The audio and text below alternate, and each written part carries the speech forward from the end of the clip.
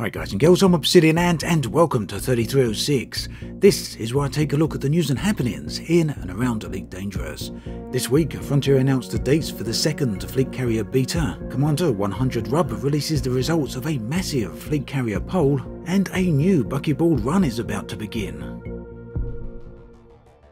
The second beta for Fleet Carriers is set to begin on Monday the 11th of May. It will then run for 2 weeks, ending on the 26th of May. As mentioned previously, this second beta will be available for PC users in addition, for the first time, to console users. The beta, of course, will be containing all of the updates for Fleet Carriers. Now on the PC, you'll be able to access the update in the usual manner directly from the game launcher. For consoles, things will work a little differently. The process is still relatively simple, however. Console users should simply visit the link that is on screen right now. It's also listed in the video description. And from here, you'll be able to log in using either your PlayStation Network account or your Xbox One account. Once logged in, simply follow the instructions on the screen to generate a beta code. You'll then be able to redeem this code on your console. Now there is an important note here. As soon as the code is redeemed, it will begin downloading the beta.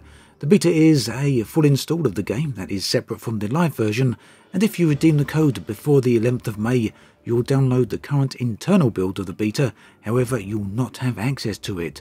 Once the 11th of May arrives, however, your console will then download the latest build, at which point you'll be able to access the update. And do remember that your beta account will be a copy of your main game account as it stood on the 30th of April. Also, everything you do on beta stays in beta. No progress that you make there will move across to the live account. It's been a little over a month since the announcement of the massive community-led project, the Deep Space Support Array, and the list of sign-ups continues to grow.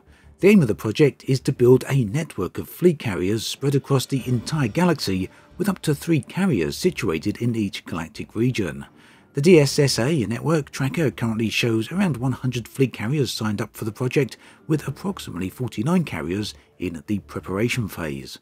The project then will provide players with a network of support vessels. Essentially, no matter where you are in the depths of space, you should never be too far away from a place to repair, refuel and restock. Naturally, this is a massive undertaking.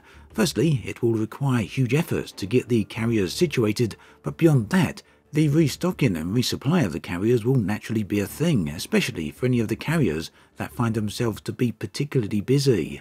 Whilst the project itself is largely being organised by the FleetCom team, carriers themselves will be run and maintained by individual carrier owners and any groups that they choose to enlist. The Galactic Mapping Project, meanwhile, will list any officially recognised DSSA carriers on their website, enabling players to better track their location. Without a doubt then, this is a hugely ambitious project, and one I'm very keen to see how it all plays out. The Anti-Xeno Initiative recently conducted a poll on fleet carriers, asking participants a wide range of questions about the vessels. Questions included subjects such as whether or not squadrons should have the ability to own carriers, to if people felt carriers should have upkeep, with many other questions included as well. It was a pretty extensive piece of data there, and it seems very balanced and well thought out. Now, many of the results are not at all surprising and seem to echo the general sentiments that the community has expressed over the past month or so. So let's take a look at a few of these.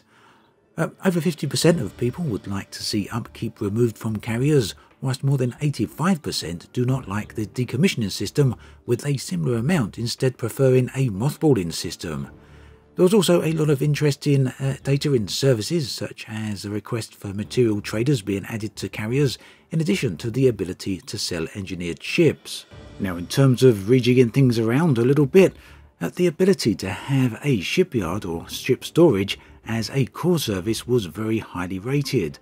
Basically, removing the shipyard from an optional service over to core services. This makes a lot of sense, as it is of course a fleet carrier. As for the ability to stock these ships for sale on your carrier, and this includes modules as well, the current bundle system was very much disliked, with 63% of people saying that they dislike this and would prefer instead to be able to purchase individual modules and ships to stock. Overall then, the survey showed answers to 43 different questions.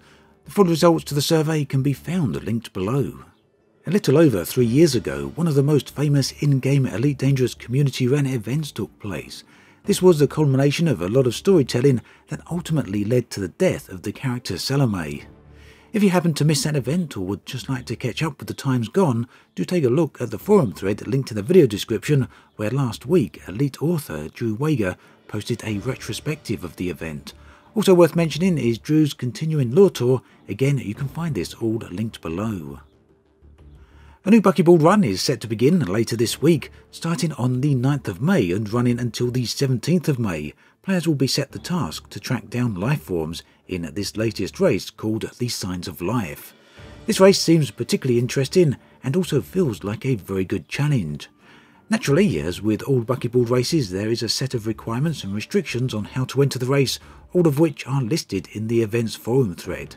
The race itself will begin at the Megaship Ferry in the Synwave sector, or alternatively at the Prospect Outpost in the same system. Again, the full details on the event can be found in the forum thread, which is linked below. That then brings us to the end of this episode of 3306. As always, thanks for watching, and I'll catch you guys and girls next time.